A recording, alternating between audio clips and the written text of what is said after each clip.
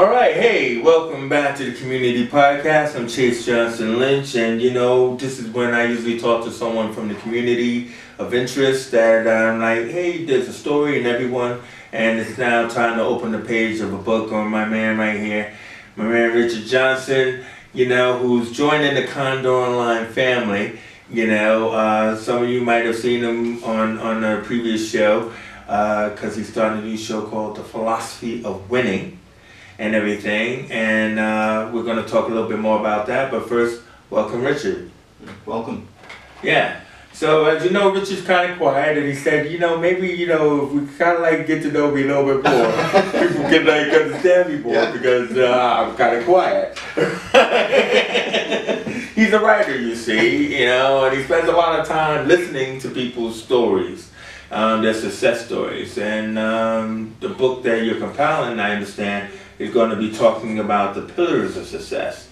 And you told me that there were like 4 pillars. Tell me a little bit about, break those 4 pillars down for us. But it's basically, what the book is basically saying is that you've got to have a right foundation, because if you haven't got a good foundation in life, then you stand the chance of being knocked down. So the foundation is more important than actual building on top of something which you can build a great castle, but if it's got a weak foundation, then down comes the castle. So it's basically on that foundation. Yeah, because you kind of shared this story about what actually happened in America, in Galveston and something like that. Oh, in Galveston, there was in the 1900s, there was a major storm, like a hurricane, and it smashed through the town, broke houses to pieces, killed about 12,000 people died, 80,000 people were made homeless, and they didn't really learn from the mistakes. Like history always repeats itself. What happened is after, I think it was in 2007, another storm came, and the same thing happened again. People had just built the houses back up to what they were originally, or probably better houses, but the foundations weren't dealt with. And this storm came, smashed through the community, ripped houses up. There was many casualties, people homeless again, same situation, but obviously less deaths. But the main thing is, what stood out in this story to me is there was one house standing on its own, a big yellow house in the middle of devastation. And this house, because when the flood came, it brought the sea in.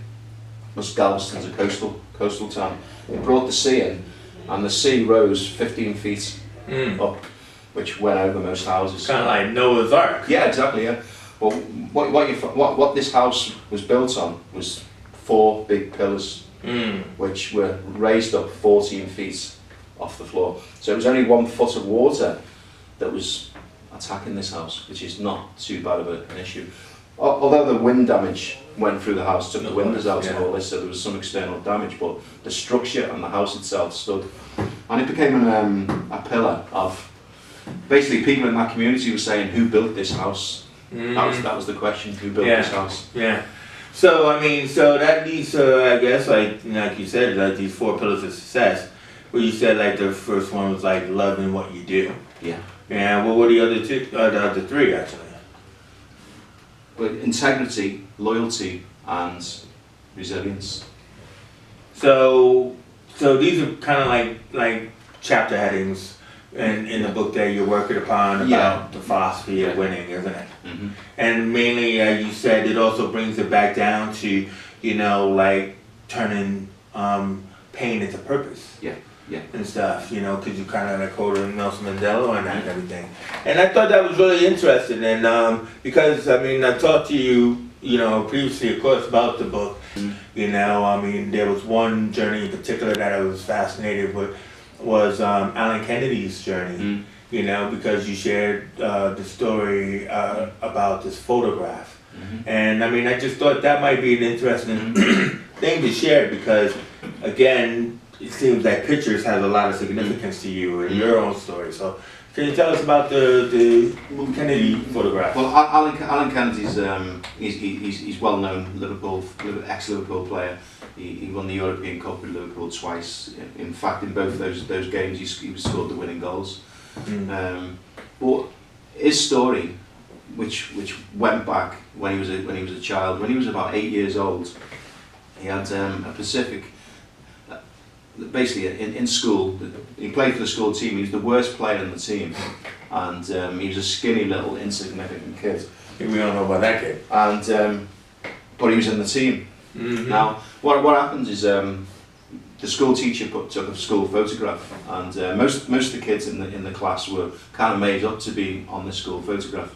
He looked at it, and they went celebrating, saying, you know, I'm in the school team, and they were boasting, you know, look at me on the picture board and blah blah blah outside the headmaster's office, you know, that kind of thing. But Alan looked at it differently. He looked at that picture. How can I change that boy in that picture to become something that he isn't today? How can I make that boy the best player in the team, in that team? How can I become just like them other boys? That became his goal, to be like them other boys in that picture. And that gave him a drive to become better. And so all that he went through, his resilience went stronger and stronger and stronger the more he went on. And when he's in 1981, he was like, they took a picture in the Liverpool football team, the European Cup, and I think I'm not sure if they won the treble, I think they won the treble. So they've got all the trophies there. He's no longer the little boy on the left-hand side of the photograph. He's a fully grown man, a centre player in the team, sitting in the middle next to the manager. See? So that story kind of inspired me to, you know, to push on.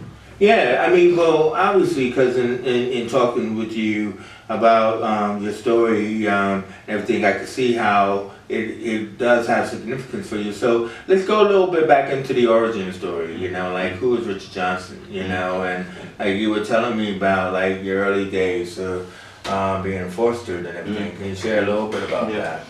Well, I was fostered until up until the age of 6. Like my mum was a midwife, and this is back in the day when, you know, like she was from Anfield, but she couldn't, like, really, it wasn't with the colour kind of thing. Her parents weren't racist, but she didn't really want to say that she'd had a child out of wedlock, that kind of thing. So she had me, and then she had to keep her career going because she wanted to please her dad, you see, and all this kind of thing. So she fostered me when I was 6 weeks old. But she went and got a flat around the corner from my foster parents. I went to a good home. I mean, they had plenty of money and stuff like that. But they used to foster other children. And in that home there was a guy called Strife, and he was from Zimbabwe. And what happened with Strife was his mum and dad were killed in some civil uprising, and he was taken by this charity, and he ended up in Birkenhead in this home, in this foster parents' home. So I met him when I was quite young, as a young child. That's when he first came, and then my mum went back. Sorry, my mum got me back, and I went back to live with my mum again, and she got married. So although I kept in touch with the foster parents, I used to go and see them very regularly. When I was 16, I went back to the foster parents. Wow. And it was that point when I was there, I was into partying. I just wanted to live life to the full. So I was like, who doesn't? Yeah. So I was out I'd be out Thursday, Friday. My life was about clothes, looking good, going out, and that was it. But then Strife, who was also living there, I'd pass him on the stairway. It was quite a big house, and he'd always have a big pile of books under his arms, and he'd say, "Hello, Richard, how's you doing? Blah blah blah. I'll see you later. Blah blah blah." And I was thinking, why is he not partying? He's so boring and he's always in a book. What's the matter with this guy? So, but then Strife, long story, I won't go into the whole story, but what happens to Strife? He went back to Zimbabwe, and he was picked up by the rebel forces there, and they tried to make him fight against this Robert Mugabe. But they realised he was educated, so they said, "We'll pay for your schooling, send you to a university." So he said, "No, I'll go back to my foster parents and I'll do my own path, and she'll find me a university." So he went back to Birkenhead. I think he went to it was either Wales or Scotland. He went to a university there. She found him. My foster mum, she had lots of contacts. Found him a university. So he goes through his schooling. This would have been that time when I'd met him for the second time. So he went back to back to Zimbabwe. And with a goal of setting up his own telecommunication company. But he started working in the company, learned the inside of the business. He knew exactly where he was going. And then eventually he started his own company, which took over the whole of the internet. Sorry, not the internet, the telecommunications across Zimbabwe. Became the biggest company in that country. And he was very successful, so he was a multi-millionaire. You said he had a dream to give every African a mobile phone. His dream was to give every African a mobile phone. So he some kid from Birkenhead. So he gets all this success, but then Robert Mugabe put him under house arrest because what he's done now is give the Africans communication. Robert Mugabe is a dictator, and he wants to close people down. He doesn't want people communicating, so he's under house arrest for 3 years.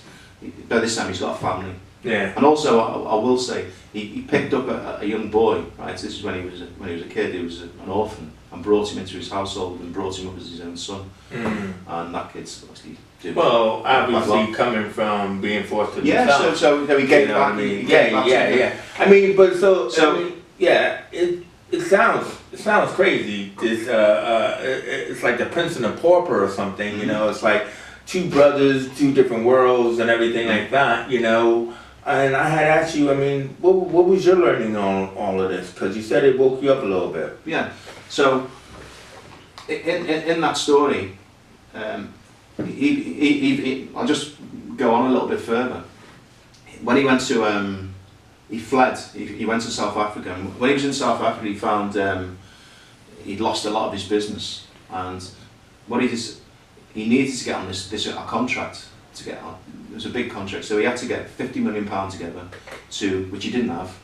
And basically, what they did in the business, one of his business partners wrote a blank cheque out, which they didn't have the money in the bank, handed it into this guy. It was because basically it was all big companies were all coming together, like BT, all these big multi-players, and it was a fighting for a contract. But to even walk in the room, you need 50 million deposit, and then from that you need 125 million to actually take you further. So they needed that 50 million. They were trying to get serious gambling going on. Yeah, they were trying to get bank money to fund this. Yeah. But they were having problems. So his partner wrote out a cheque for 50 million, handed it to the guy, and luckily the guy went on holiday. And when the guy was on holiday, they went to this. They had to fly somewhere. They flew to this wherever the meeting was. They won the contract, and now he's worth 4 billion.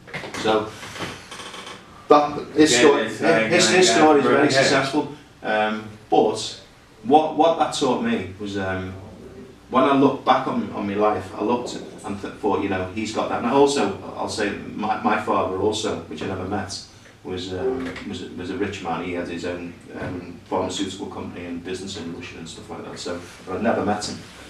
So it was like I'd constantly saying, well, why am I in this position? Yeah. And these guys are in this position. What's separating me from them? And then obviously, you know, I've gone down a different road. I've chosen a different path than that. Yeah, but speaking of that, because you know, moving to what brought you to the life coaching, where you were looking for these answers, why am I in this position? Yeah. So you were saying at that time, the position you were a PT, weren't you at the time, and things weren't going well. So tell us a little bit about that. Well, I was doing personal training, and I built up a client base when I first got into the business. And then what happens is it's almost like with PT, it's almost like you've got to fill the cup up and keep on filling. So you need a good marketing plan to keep the cup filling, because people always leave, and that's the nature of the business. But I was not completely aware of that, and it caught me, just like, you know, the foundation was not right. And then suddenly I had no clients. I'm paying rent. I've got to pay an expensive gym membership of £100 or whatever, it's just to be in the gym. Yeah. And a week. So it was kind of, I was struggling, but I went on this life coaching course, which was booked anyway, so it was part of the thing. But when I went on the course, everybody was jumping in the air saying, "Whoa, we celebrate, we love life, life's brilliant." And it wasn't brilliant for me. And I thought, this is not true. It's not my sitting there going, this is not my experience. And so I really struggled on the course, but I looked on the wall and there was a big poster, as big as this. And it had a picture of a guy mountain climbing up a rock face on rope with rope, and then just you couldn't see the peak. The peak was here, but it was just around the corner, and like he's underneath the rock, so he can't see it. And it said, just when you think of giving up, success is just around the corner, or the peak is just around the corner. And that, when I looked at that, that's the only thing I got from that course was don't give up. Yeah. Don't give up. So I didn't give up. I went back to the gym and blah blah blah, built the clients up again, but then obviously it goes down. But what I've learned from personal training from that is the networking. It's put me in different circles of networking because I've met all different types of people. So that's a real good positive that come out of it. So, I mean, so you said this is what you learned about not giving up. So, I mean, can you share what that learning is? Like, because the question would be, is like, why should people, not give up? Yeah. Well, I've found, like I've started businesses, I've done restaurants, like gym business together, and I've found failure constantly in various businesses, and I think it's probably down to planning, maybe some bad luck as well. But one thing that, like, I was talking briefly about, Matt Busby before. Well, I won't go into the whole story, but Matt Busby, famous Manchester United manager, great player, Munich 58, he was the manager who brought a great youth team into football. But when he was at Man City, he was, at first when he got into the team, he was playing okay, but then he went into a dry patch and started struggling. And the thing about him, he was going to give up. He was going to pack the whole thing up because he just couldn't play anymore. He was all over the place. But then what kept him going was the fact the manager moved him into a different position. And when he was in that different position, everything clicked. And I think sometimes in life, you've got to find your own position in life of who you are, what motivates you. You can, like, if I'm in the wrong position, if I'm a builder over here working as a builder, I'm in the wrong position because this is where I should be here. Yeah. You see. So, but I might fear being here because I might think I'm not qualified to be here. But as a builder, it's easy for me just to keep doing what I'm doing. No, I totally get you. It's kind of like a baseball field. Am I supposed to be in left field or shortstop or third base? So it's kind of like, positioning. I think is very important because I think a lot of people don't know where they belong. I think a lot of people kind of like are told that they should be a doctor or a lawyer. Those by the parents or what? Yeah, exactly. Or just go and be a joiner, mate. You're not gonna be no lawyer. And they're lost. And I think we have a society full of lost people who are just like wandering about. But it's that thing of just taking the risk to just go into something, anything to figure out where that position is that you're talking about. But once you find your position in life and what really wakes you up every morning, what motivates you and what eats you up, once you find that, I think it's staying in it and going through the fear zone. There's a story, it's a true story. It's there was a guy called Charles Blondin back in the late 1800s. And he was the first person to cross from the Niagara Falls on a tightrope. So what Charles Blondin did, he obviously he's walked across like the gulf of the raging waters underneath. But the first time he walked across holding the pole, and successfully made the journey. Then he went back without the pole. When he used to go out, he'd have 40,000 people out to watch him. It was a big occasion. So he walked across with a wheelbarrow, and what they did is took the actual rubber part off, so just the metal part fits on the rope, but still, he pushed the wheelbarrow across. Then he went across with his manager, pushing his manager sitting in the wheelbarrow, pushed him across, and then he went across once and stopped and with a special type of stool, put the stool down and sat and cooked a bit of food. No way. No, honestly, this is true story. He became so good at his craft, right, that it was just normal to him. Now, what's the thing about Charles Blondin? What struck me was fear. For me to get from here to there, right, is a fearful thing, because you always look at what's the outer circumstances. What if I fall? What if this happens? What if it doesn't work out?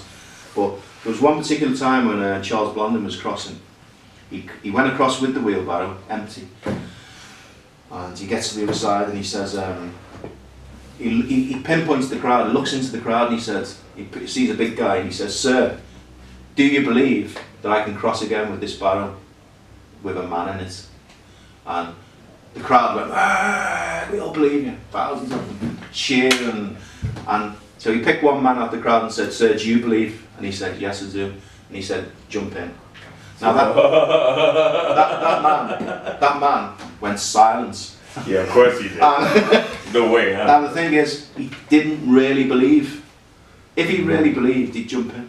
And sometimes, when we say, yeah, I believe, I want to get it, I want to do this, I want to do that, blah blah blah, but then we're not willing to jump in. And when we really do jump in, that's when things can change. It's fearful crossing, but if you stay where you are, you're going to have a miserable existence. You also made a point, because failure leads to success if you're in the right place. Where does that come from? Being in the right place is when we went back to that story before, we were talking about the positioning. Like, when you find what really eats you up inside, like I'm a personal trainer, I love doing what I do, but it's not what really eats me up inside. Now, the best thing I found from... Not get your juices flowing. The best thing I found from being a personal trainer is communicating with people. You meet all different types of people, and you share their stories, and you learn more about them, and that's what I like more than the actual training the people. Yeah. Do you know what I mean? But I train people and do a good job in what I do, but it's only been a stepping stone to cross over into what really is for me.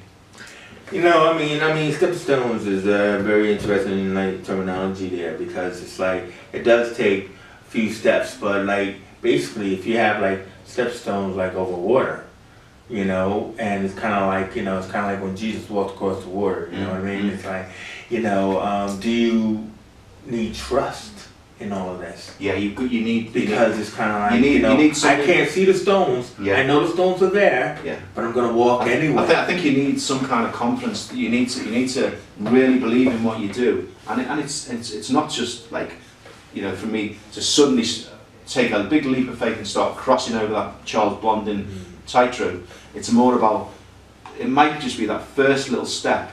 And example, when I met you, I came in here to do podcasts. I didn't really know I was going to be sitting here like this now. Podcast? No, what I'm saying is to learn the course. Yeah. I didn't expect to be sitting here now and talking to you. Yeah.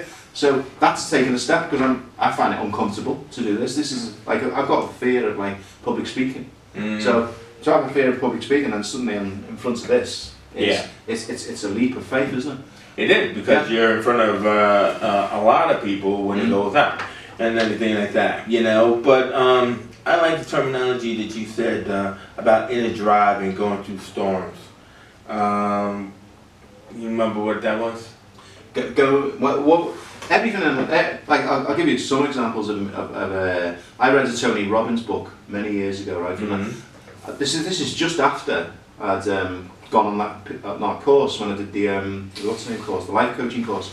So I came out of that life coaching course, went to a celebration dinner where I was giving me certificates, and now I'm a life coach, going back in time, of course. So I thought to myself, I can't teach anyone how to be a better person when I'm like this. I feel insignificant, blah blah blah.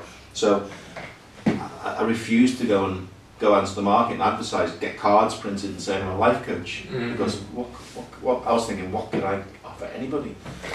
Because I need coaching myself. So I didn't do it. But what I did, and I said to myself, I'm gonna know more about this, and I went and bought literally hundreds of books, not all in one. So every week I was reading 2 books a week on self-help. I went through all the Tony Robbins and all these different other books, and one book, it was a Stephen Covey book, 7 Habits of Highly Successful People. That book done some major changes in me, because it was like more inner rather than outer. Yeah. I won't go into all that now, but yeah. that was a real game changer. But one book which was Tony, I listened to all the Tony Robbins talks, blah blah blah. I even went to see him. But there was one point I read one of his books, and in the book it was saying, because before that I read that book, what happened is I was thinking I'm addicted to these books. I'm like a book junkie. I just read books and go, yeah, this is great, and then I'll throw that book down, go and buy another one, and it was like I was hungry for more information. Yeah. But I wasn't crossing that line. There was no, for me going from there to there. It was all about just reading more and more books, and I said, this can't go on, because I'm getting nowhere. I'm just becoming an addict to these books. So, in one particular book, in the Tony Robbins book, it said, it was like a 30-day challenge, right, of not to, it was basically a mindfulness, it was basically saying that you can allow the thought, but don't bite it. Just let it be. So if a thought comes into your head, a negative thought, just let it be, but don't bite it for 30 days. So I said to myself, I'll do this, and I started it. Now when I was doing that, a few things happened. Like one, and some things happened after it, but the one thing that did happen, I had some money and some personal training money. I had about 600 quid in my pocket, and I took the dog around the park, and I used to have 2 huskies. So I'd have a special lead, and I'd be on a bike, and we just spin around the park. And anyway, I got a text message, so I pulled the phone out of the pocket, and the money went into the wind. But I didn't know this. So I went to a boxing gym, because I was going to train myself, and I get to the boxing gym, there's no changing rooms there, so, well there is a changing room, but there's no lockers, so I've had to put the money somewhere safe on me, because I can't leave it hanging up in the changing room. So I kind of like went to get the money, wasn't there, and I shot back to the park, went round the park, got nothing there, and I said to myself, the money has gone, I'll never see that money again, gone, finished. But then, when I got close to my house, there was I found in the street, because it had blown, there was 2 little bundles there. Probably about 250 quid of the money was returned, because it was like, must have gone everywhere. So I got 250 quid back, and I said to myself, this is the best day ever, because I've just found £250 a day, and I went home in a great mood. And sometimes you've got to learn to take a negative and switch it into a positive, and that's what that book taught me, and I started practicing it. Yeah. And there's always another way of seeing it. Yeah. Like another time, I was in London. I was on Oxford Street, beautiful day, walking along the streets, and I had a fixed ticket to get back to Liverpool, and I had to get back at meetings and stuff the next day. And anyway, what happened is I went to get something to eat and lost some time, and then I ended up getting this bus, which was a mistake, to Euston from Oxford Street, and it just got stuck in traffic, and it was horrendous. And I started looking at me watch, going, what am I going to do? My mind was saying, whoa, you're gonna have to pay another £200 for the ticket, and you're gonna miss it, and this is happening, it was screaming all kinds of problems, and I was basically I was going into a state of turmoil. Yeah. And I felt like, as people were getting on the bus slow, like old people, I felt like grabbing them and throwing them in the seats. Yeah. And telling the driver to drive through the traffic. But then suddenly I said to myself, what's the worst that can happen in this? What? And okay, I might have to buy another ticket. I might have to do this. I might have to do that. And suddenly, I looked out the window, and it was a beautiful day. I noticed it was a beautiful day, and there was no problem. I got to Euston, missed the train. I went into the ticket office. I said to the guy behind the counter, I said, when's the next train to Liverpool? This is my ticket. He went, got the ticket and went, stamped it and said, get the next one. Now if I'd have gone all stressed, he might have said, this guy's got a bit of an attitude. So it's computer, £200 or whatever. Yeah. So that learnt me that when things do go wrong, which they do, because like, what's the famous Murphy's Law? It says 99.9% of things always go wrong, and if you don't prepare, then Yeah. Yeah. No, exactly. So- Speaking about Murphy's Law, that brings us to the end there, Rich. I mean, it's fascinating, series of events. It's like Lemony Snicket or something. But I mean, I'm just excited to check out more of the anecdotes and the stories that you're going to be sharing on the philosophy of winning here on Condor Online. I mean, we got your first show already in the can, ready to air this week and everything, and and I'm looking forward to more tales of adventure and of winning. Right, but I want to thank you for joining me here on the Community Podcast. Thank you. It's Richard Johnson. I'm Chase Johnston-Lynch, and our time is out, so I'm just going to say peace.